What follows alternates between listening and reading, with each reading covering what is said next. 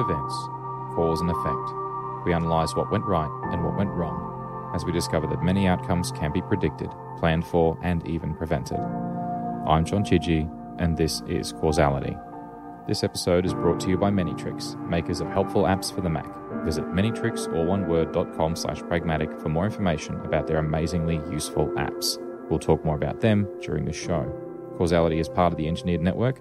To support our shows, including this one, head over to our Patreon page, and for other great shows, visit engineered.network today. Deepwater Horizon. To finish the job, just pick the reading that you want to believe. On the 20th of April in 2010, at 9:45 p.m. at night, a $560 million rig called the Deepwater Horizon exploded, causing the largest marine oil spill in history.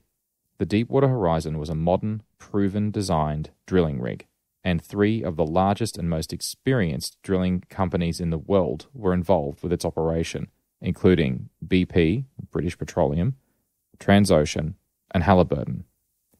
Transocean is a US-owned, Switzerland-based oil industry support company that specializes in deepwater drilling equipment. Up to the time of this incident, this specific rig had run for 7 years with no downtime and no lost time from personal injuries. The Deepwater Horizon, at the time, was also the most successful deepwater drilling rig in the world and held the record of the deepest well drilled at a depth of 10.5 kilometers from sea level. It was built by Hyundai Heavy Industries at the Ulsan shipyard in South Korea, with construction of the rig beginning in 1998 and being completed in 2001.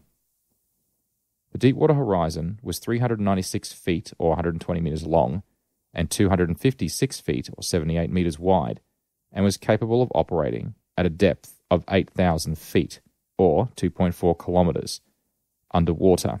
Could be expanded to a maximum depth of 10,000 feet, 3 kilometers underwater, with a maximum total drilling depth of 30,000 feet or 9.1 kilometers. The structure itself weighed a total of 33,000 tons. Historically, oil and gas companies have preferred fixed platforms or jack-up rigs that physically connect entirely to the seabed and rise far above the mean sea level, above the weather. These are safer, cheaper to operate, though truly fixed platforms are initially more expensive to build, and their most common constraint is simply depth, being limited to typically about 1,600 feet or 500 meters of water depth. The price of oil and gas directly drove companies to explore new oil and gas reserves that were out of reach of existing fixed platforms, leading to the creation of what are sometimes called deepwater rigs. These rigs could operate without a rigid physical tether to the ocean floor and could open up vast arrays of the ocean floor previously inaccessible, however, at significantly more cost. For these reasons only, when the oil and gas supply and demand equation made it feasible, were these deeper oil and gas fields attempted to be tapped into. A deepwater rig is a semi-submersible platform that connects to the wellhead via a sectioned steel pipe from the main rig floating on the surface. The submersible sections are filled with seawater, and when in position, and emptied, allowing them to rise above to the surface fully when being moved between operational locations. These rigs are typically tethered loosely to sections of the seafloor and held in a more precise position by using a set of lateral thrusters. They are considered to be more stable than previous drill ships, as they are both wider and less subject to pitch, roll, and yaw due to wave action, with a deeper stability point further beneath the water surface than a ship can have. The Deepwater Horizon rig is purely a drilling rig whose job is to drill the well and cap it, so that a future oil rig, managed by BP, would connect to that specific well to extract and process or transport that oil to shore. The process of capping off is referred to as temporary abandonment, and the contract was to drill the well, seal it, leave it temporarily abandoned as per normal practice for wells such as these. Days, weeks, or months later, a production rig would then remove these and ready the wellhead for use. Transocean owned and operated the rig, and were currently contracted by BP to deliver the Macondo well in the Macondo prospect. The average cost of running this rig was $1 million a day. This cost covered everything, including staffing, supplying, operating, and maintaining the rig. The Macondo prospect itself is more technically known as the Mississippi Canyon Block 252, or MC252 for short, and is located in the Gulf of Mexico, 66 kilometers or 41 miles off the coast of Louisiana. This specific Macondo prospect well began 1.6 kilometers or 5,100 feet below mean sea level, with a further 4 kilometers or 13,100 feet deep below the seafloor, tapping into a field of an estimated 110 million barrels. The well was originally budgeted to cost $96 million to construct.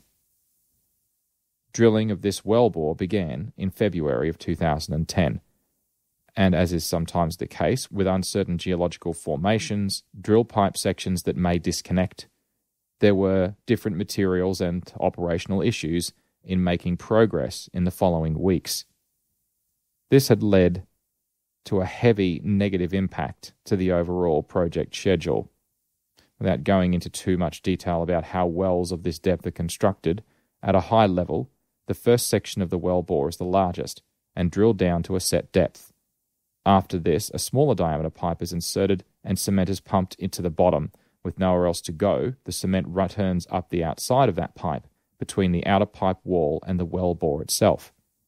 To confirm the cement has correctly and consistently set, a cement bond log test is performed, where an acoustic probe is lowered and raised along the length of the cemented section to ensure that there are no voids and the cement has set correctly. If any areas are found to be poorly set, the casing can be perforated and additional cement can be injected into that location to strengthen and repair that area. Upon completion and the cement setting, the next segment is then drilled down below this point and the process is repeated until reaching the desired depth. Segments are typically constructed using multiple pipe sections. The final production casing design for the wellbore can then use multiple diameter segments if so desired, with so-called tieback liners of a larger diameter running a set distance down the well, with the final segment smaller and effectively sealed by the cement from the liners above it where those two meet. Alternatively, a single pipe string that is smaller but fits within the entirety of the wellbore is both simpler and faster to install. On the other hand, more cement is required to fill the entire length of the wellbore to then complete the wellhead, though overall it is cheaper. Now to talk about the incident itself. By the 20th of April 2010, the wellhead completion was now 43 days behind its original schedule, and it was now approaching a total of $54 million over budget. The cement seal had been pumped into the final section, and at 12:35 a.m. early in the morning of the 20th, Halliburton completed the cementing procedure. After a 16.5-hour setting time, the well was able to enter a leak testing phase ahead of final disconnection and temporary abandonment, effectively what would be the end of the job. A tour of the drilling floor was conducted the day of the incident, with senior personnel from BP physically on the rig at the time, as the final phases of the negative pressure test was underway by the day shift tool pusher Wyman Wheeler. A tool pusher is responsible for keeping the rig able to run with all necessary tools, equipment, and supplies, and senior tool pushers are regularly seen as part administrative and coordinative for all day-to-day drilling efforts. At 5 p.m., Chris Pleasant, the subsea supervisor from Transocean, started his shift slightly early, observing and then discussing the initial results of Wyman's negative pressure test, where Wyman was concerned that 15 barrels of mud had leaked out during that pressure test. Ideally, there would be none. Several of the pressure readings had also fluctuated unusually during the test, which was causing Wyman some concerns. At the 6 p.m. change of shift, the night shift crew entered the already crowded drill shack, and Wyman strongly recommended additional testing be performed to confirm the cement job had sealed. Jason Anderson was the tool pusher for the night shift and took Wyman's lead and decided to rerun the test to confirm the pressure readings. Anderson was on his final night shift on the Deepwater Horizon and was due to fly off the rig in the morning. He was currently on the rig to train a replacement. However, the trainee wasn't there. Anderson had been with the Deepwater Horizon rig since its launch in 2001, and a recent promotion meant he would not be returning to that role again, and he was due to fly out to a different rig the next day. The second negative pressure test showed several erratic readings before settling at a consistently high reading of 1,400 psi, which led Anderson to attempt a third negative pressure test, this time using the adjacent kill line rather than the primary drill pipe. At 7:55 p.m., the pressure test on the kill line was completed, and a 0 psi reading at the end of that test was interpreted by Anderson as evidence that the well had been properly sealed. He believed the high pressure in the main pipe to the well was caused by a bladder effect and could be ignored safely. He suggested it was caused by the fluid column pressure being exerted through the closed valve bladder in the well pipework, effectively exerting pressure at the wellhead from above rather than from below, interfering with the instrument's function. Donald Vedrine, BP's well site leader, accepted Anderson's explanation after a brief consultation with Houston and gave approval for the final fit-off and completion. At 9:31 p.m., as they are preparing to unlatch, the drill floor reported pressure readings once again, but higher than expected and fluctuating. At 9:41 p.m. on CCTV, water spray and mud was observed spraying through the facility. An attempt was made to contact the drill floor on all 3 phone lines, but there was no answer. At that point, mud was erupting from the well up to 74 meters or 240 feet into the air and raining down over the ocean and the rig itself. In an attempt to shut off the flow from the well, multiple valves were shut off. However, it was too late. The well was out of control and experiencing a blowout, which is an uncontrolled release of crude oil or natural gas from the well. Oil wells will always contain some proportion of hydrocarbon gases, some more than others. This particular well had a measurable quantity of methane, and with little to no wind that evening, the methane quickly collected within the drill rig. Although natural methane has no smell, the gas detectors installed throughout the rig read concentrations above the LEL or lower explosive limit, such that any spark, no matter how small, would ignite the methane.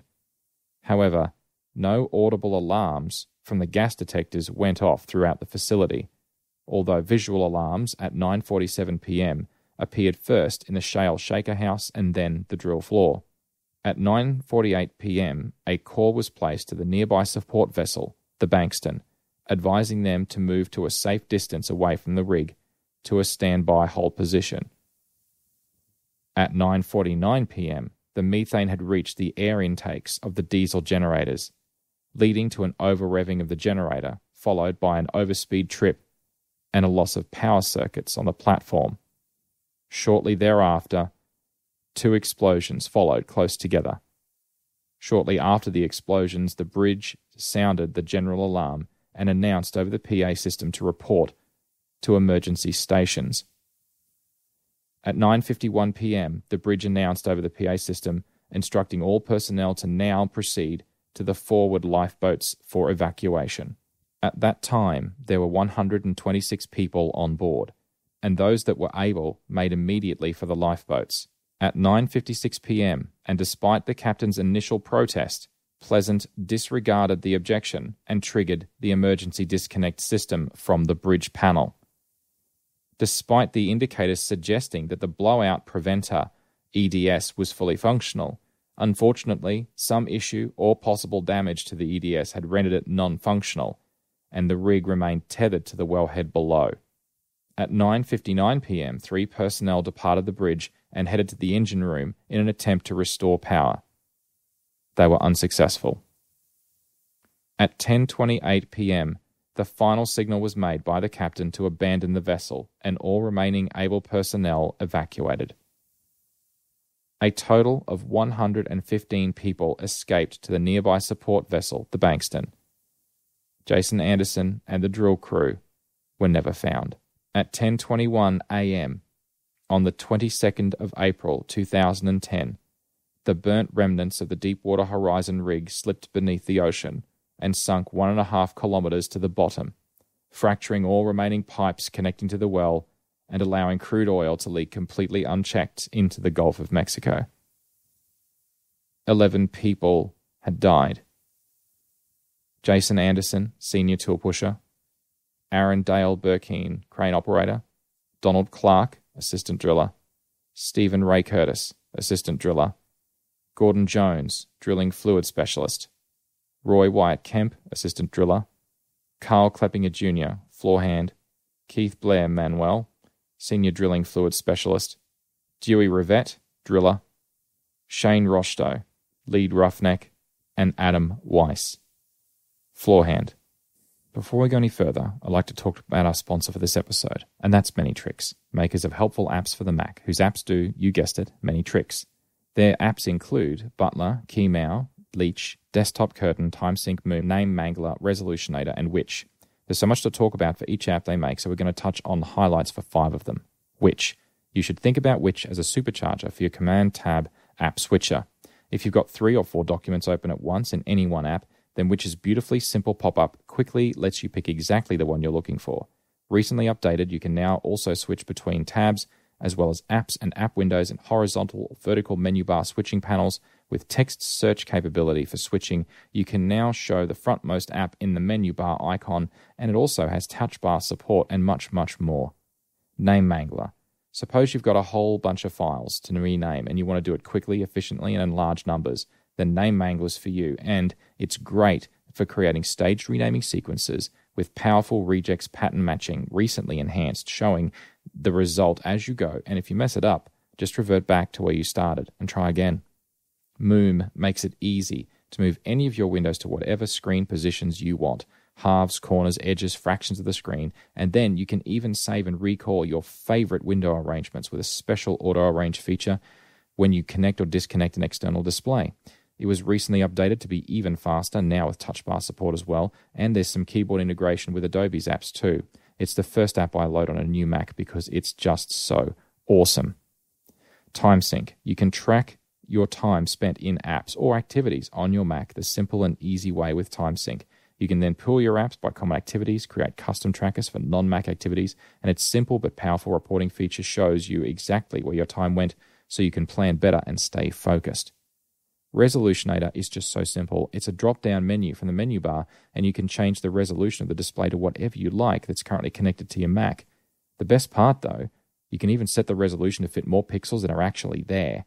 Very handy when you're stuck on your laptop and you need more screen real estate. And now that's just 5 of their great apps, and that's only half of them. All of these apps are free trials. You can download them from Manytricks, alloneword.com/pragmatic, and you can easily try them out before you buy them. They're all available also from the website or through the Mac App Store. Now, if you visit that URL, you can take advantage of a special discount off their very helpful apps. Exclusively for Engineered Network listeners, simply use Pragmatic18. That's Pragmatic the word and 18 the numbers in the discount code box in the shopping cart, and you'll receive 25% off. Now, this offer is only available to Engineered Network listeners for a limited time, so take advantage of it while you can. Thank you to Manytricks for sponsoring the Engineered Network.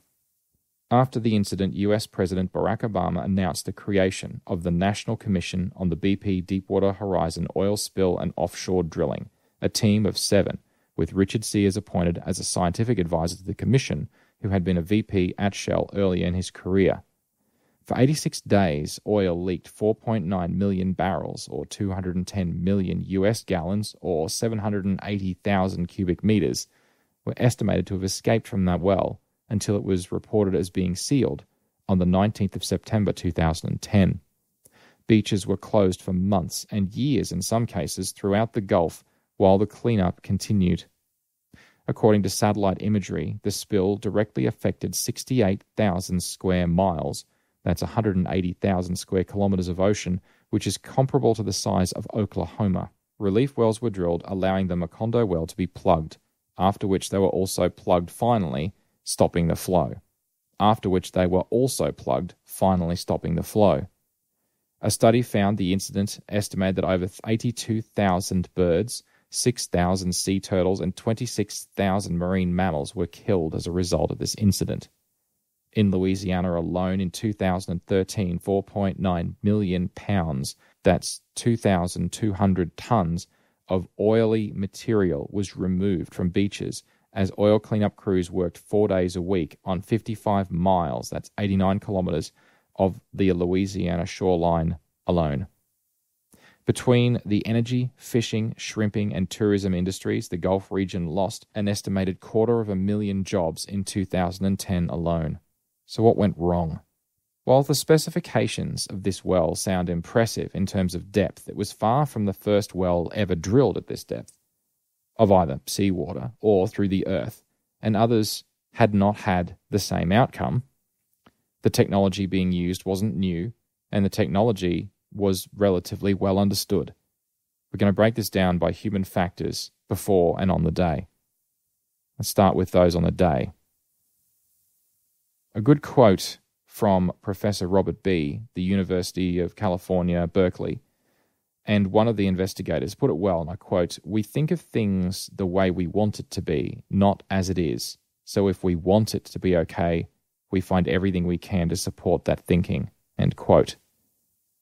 The day shift tool pusher, Wyman Wheeler, ran the first test, and it was done on the drill pipe as per the standard negative test procedures. The second test was done on the drill pipe by the night shift, and a third on the kill line. It monitored it for 30 minutes and noted that there was no flow or pressure change in the kill line.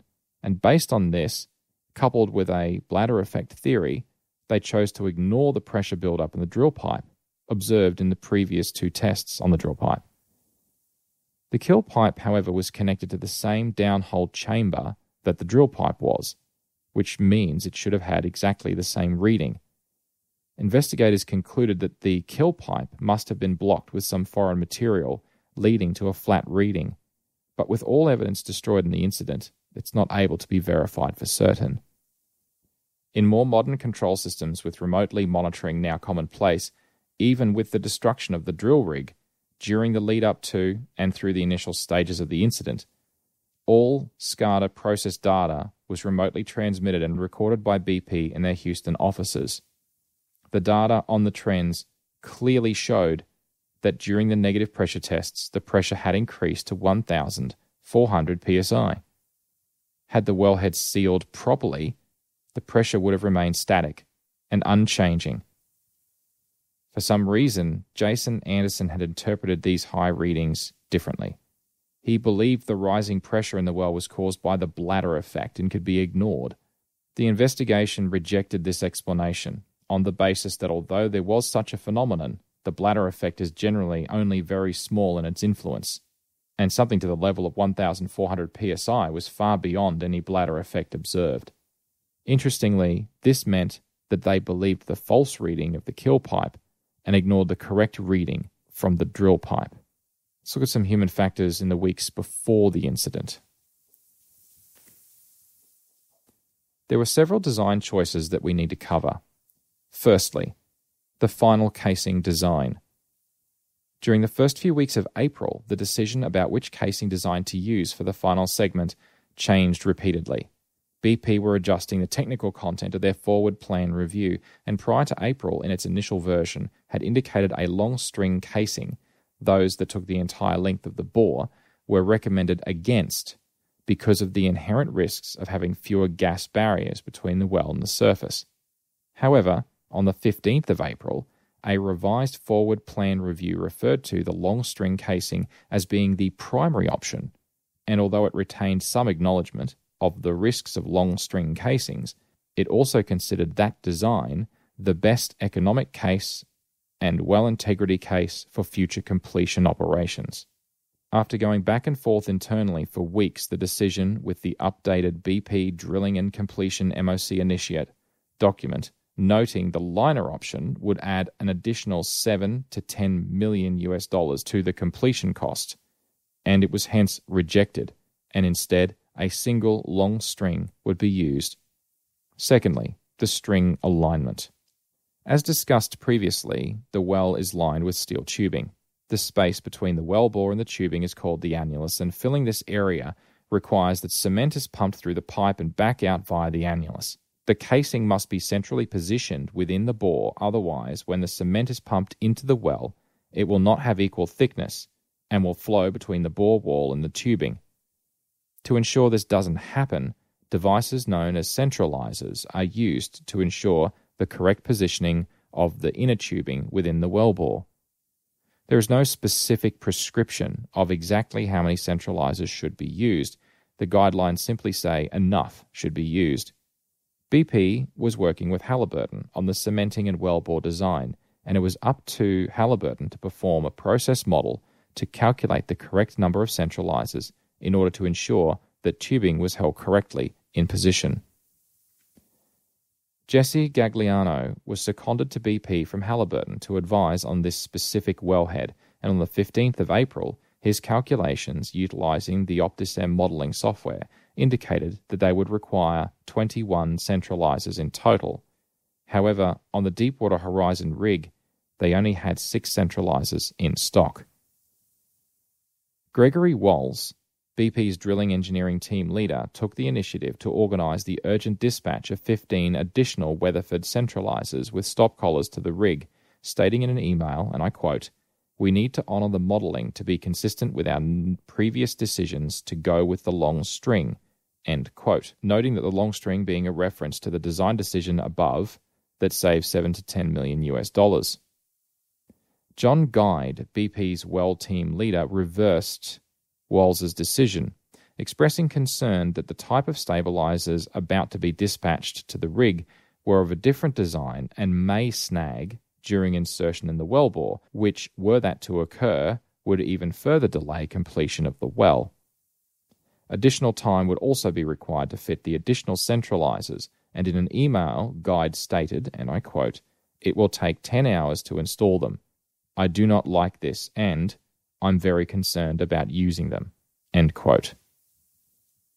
Email traffic between the BP engineering team and site personnel, with the following email on the 16th of April, only days before the cement job was undertaken.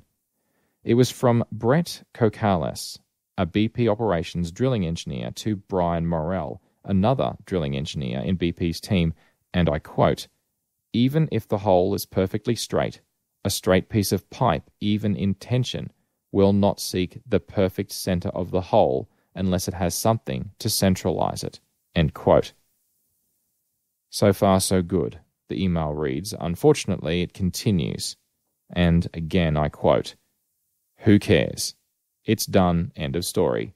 We'll probably be fine, and we'll get a good cement job," end quote.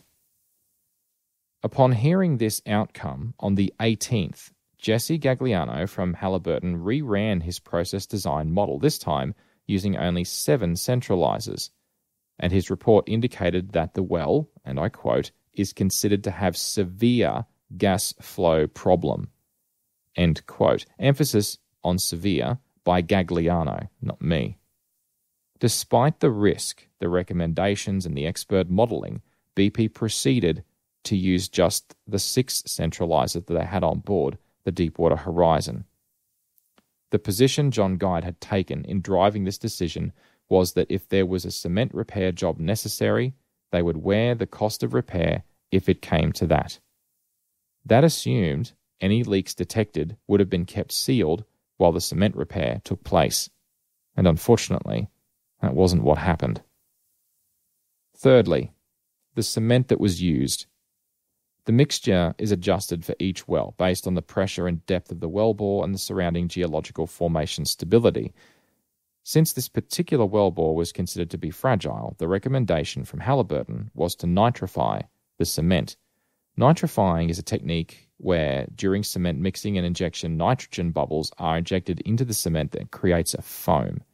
The foam has to be balanced and stable constantly throughout injection, otherwise bubbles can coalesce, which then create larger voids, and in some cases can create vertical channels or tracks as they rise through the bore. Halliburton tested the nitrification in their Louisiana test laboratory 3 months prior and again with the exact mixture at the Macondo well only a month prior to the incident, and both times the results showed the foam was unstable and led to void formation and pore strength with poor sealing properties. Concerningly, these two specific findings were never communicated outside of Halliburton and not to BP. The day prior to the cement injection, a further test was run in the laboratory by Halliburton, and by using a longer settling time, the nitrification technique was considered to be successful.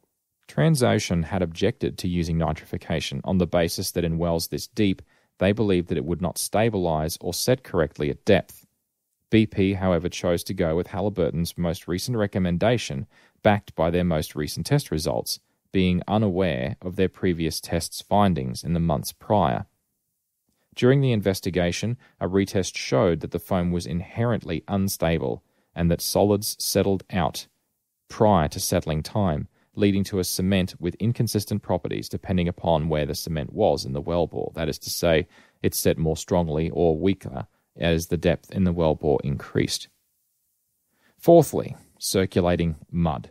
Before cementing a well, it's common practice to circulate the drilling mud through the well, hence bringing the mud at the bottom all the way up to the top of the drilling rig. Sometimes it's referred to as a bottoms up. It's a cleaning process, but it's also used to check if absorbed gases have leaked in.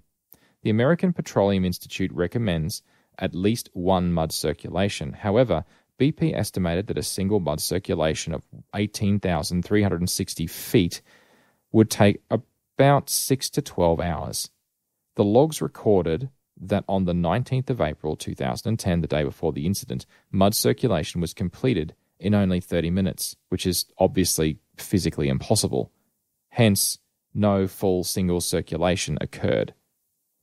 This dramatically increased the possibility that when they mixed the cement, there could be mud-cement channeling during injection, leading directly to larger defects in the cementing process. Fifthly, the cement inspection, or perhaps lack thereof.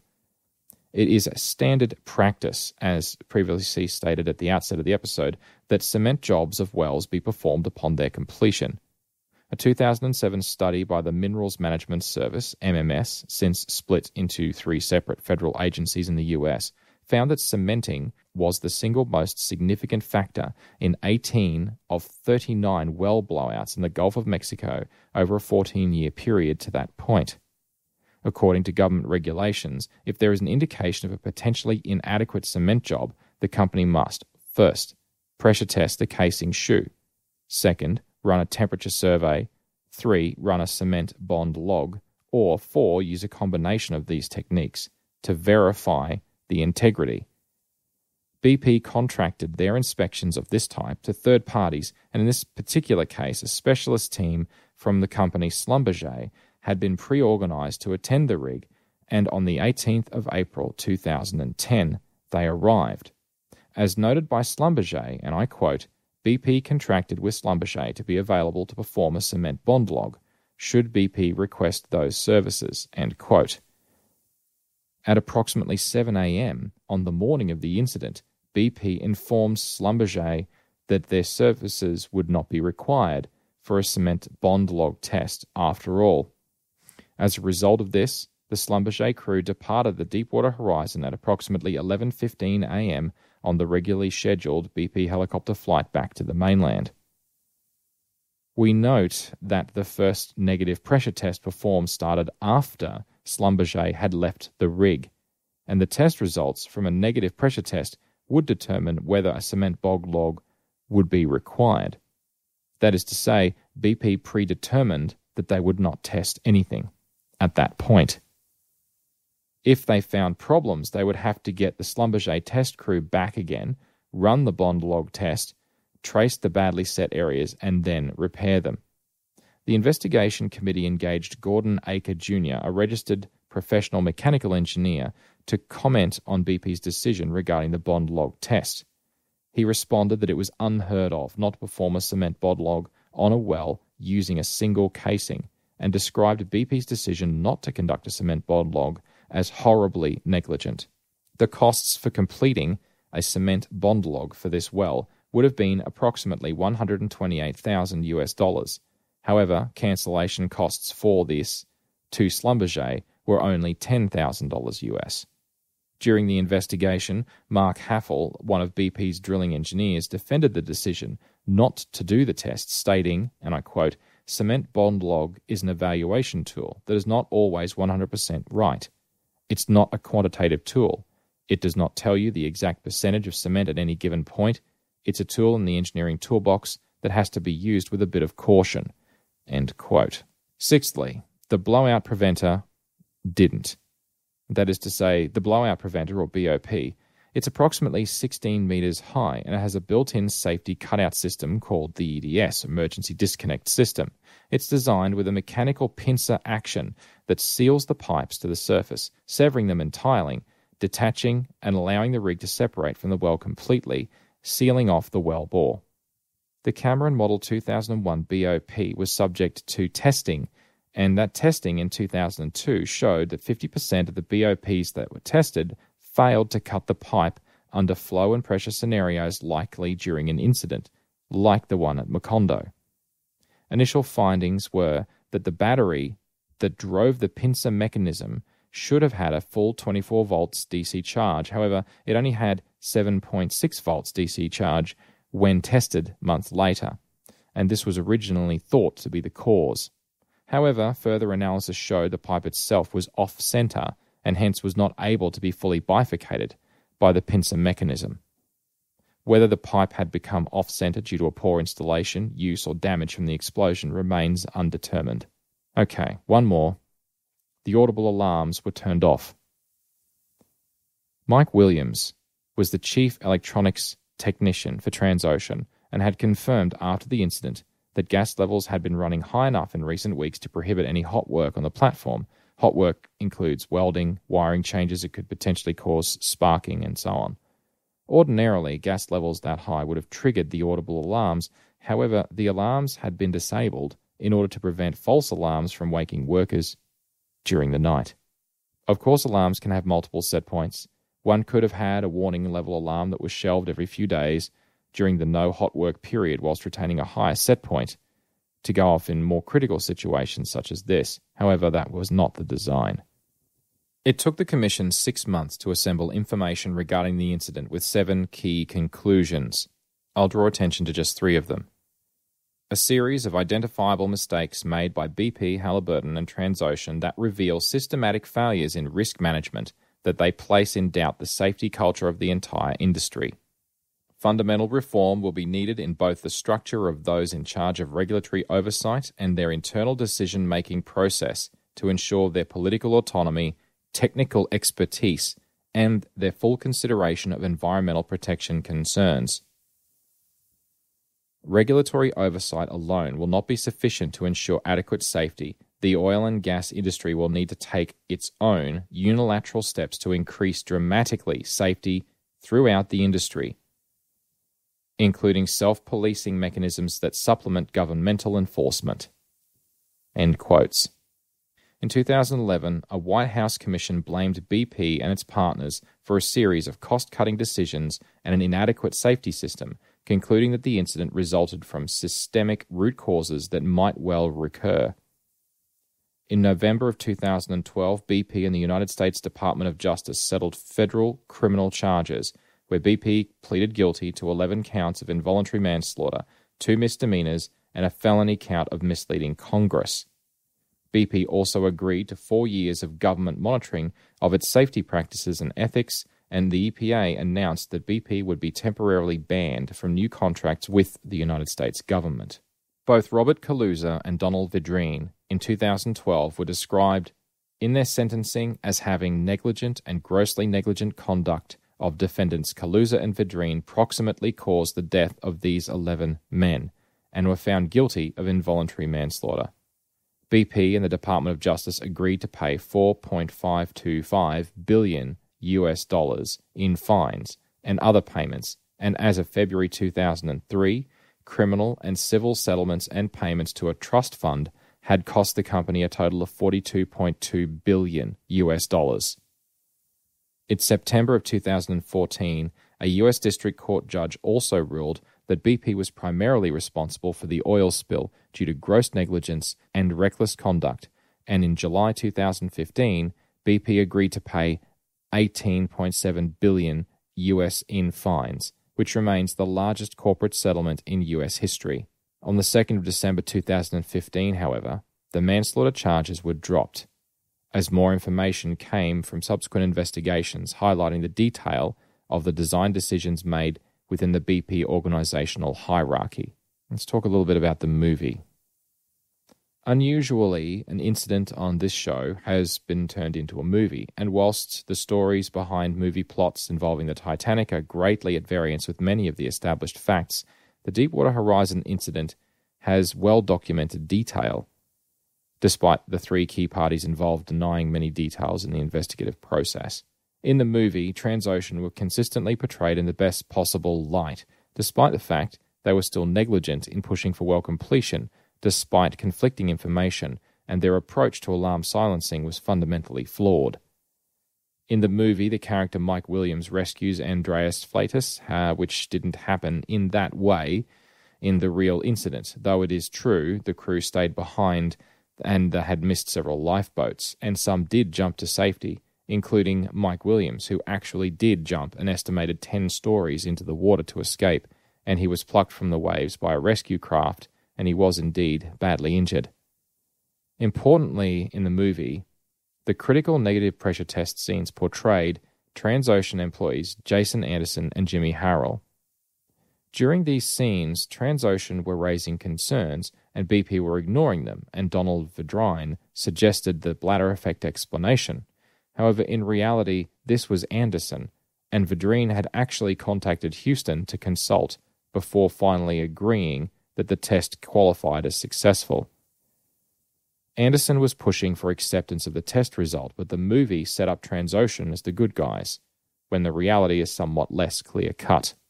Such are movies. Of course, Hollywood needs to add some romance, some drama, and some good versus evil to make what they think is a more compelling story. However, the truth is that whilst BP was considered the most to blame, both Halliburton and Transocean share a non-trivial amount of blame as well.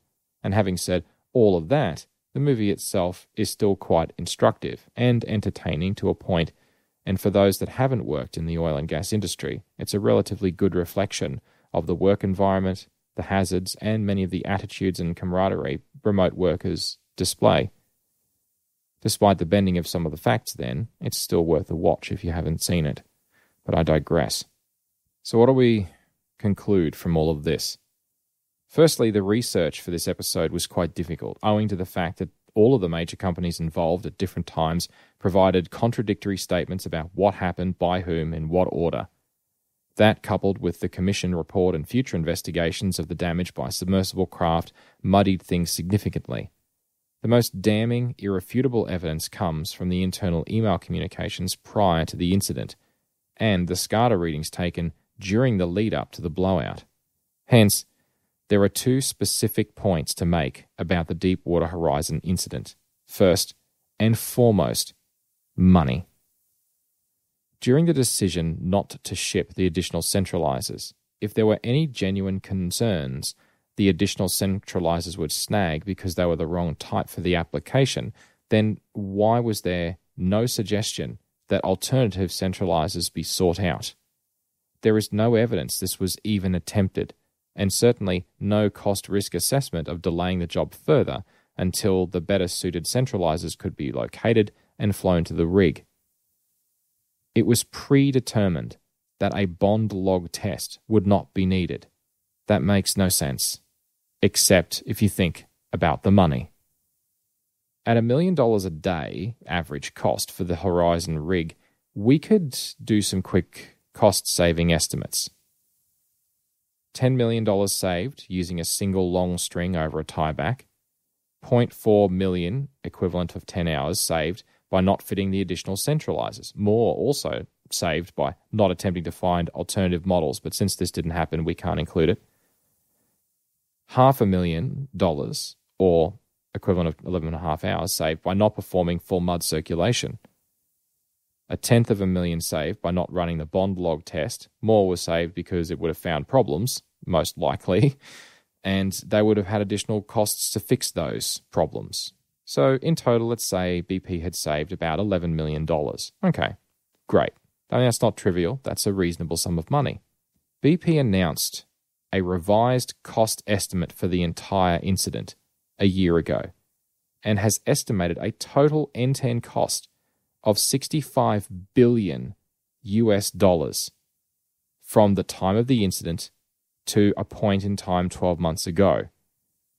Not to mention the incalculable cost of 11 people's lives. And then suddenly $1 million doesn't seem like very good value, does it? Secondly, for the want of a more succinct way of phrasing it, it's an extreme case of wishful thinking. In order to finish the job, and then you can just go home the next day, all you have to do is pick the reading that you want to believe. That one from the kill pipe, in this case, and everything will be fine. You can pack up and move on. The Deepwater Horizon incident is a bit different to me personally for several reasons.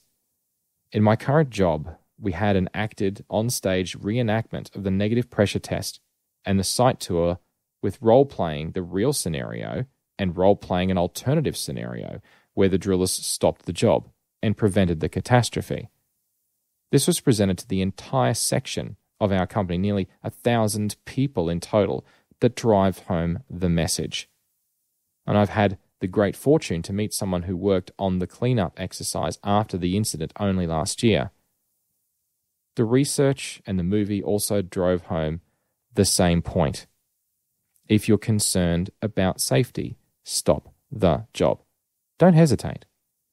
It's a fundamental tenet of the modern oil and gas industry and has been for decades. It's not a new thing. The simple truth is that saving some money by delivering early is of absolutely no benefit if people are injured or worse killed, or if there's environmental damage, or if it costs equal or more in the long term.